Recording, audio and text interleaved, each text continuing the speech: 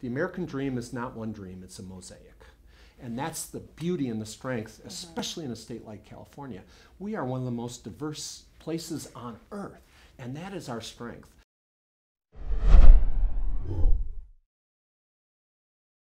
Even though it has been 27 years since a California Republican has won a campaign for U.S. Senate, Duf Sundheim is not discouraged. The former California Republican Party chairman says he is motivated by a desire to give everyone a voice in government, especially college students such as ourselves. Well, I do a lot of work in underserved communities. I've worked on education reform in East San Jose, and I'm also a mediator for the federal courts, and I'm a settlement judge for the state courts. But I also spend a lot of time volunteering in underserved communities, mediating disputes there as well. And what I've seen in California is that we have an economic earthquake. We've seen the greatest accumulation of wealth in the history of civilization, and at the same time we have 8.9 million Californians living in poverty.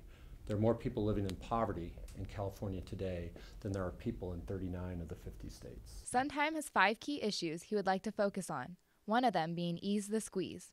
So what I want to do is to ease the squeeze that they're feeling. I'm seeing closets being ripped out and turned into bedrooms. I see whole families moving out of their apartments and moving into other people's garages.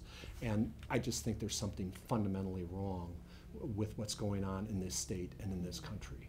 So I want to help with stagnant wages, get better jobs. You know, the fastest growing path to the middle class in America today is not manufacturing or construction or small business. It's a government job. So it's no longer what you know, it's who you know.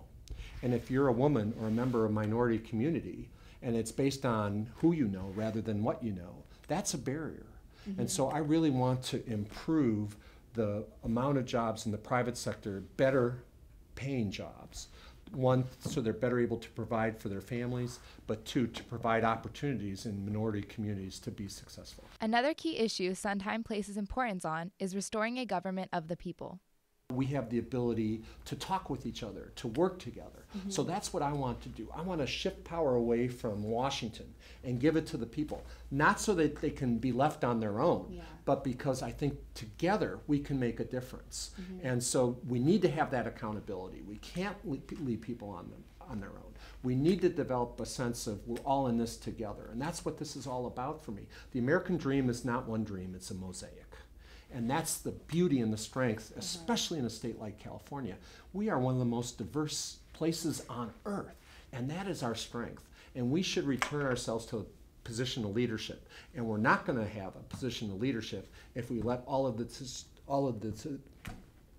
decisions be made in Washington, D.C. Even with the rigor of a statewide election, Duf Sundheim is optimistic about the future of California. Helping other people achieve their dreams. So whether I do it in the United States Senate or do it outside the Senate, I'm still going to do the same thing.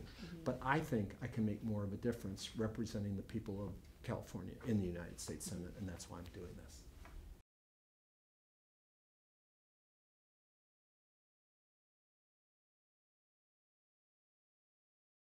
There needs to be a light shone on the fact that in this university, in this department, you're not allowed to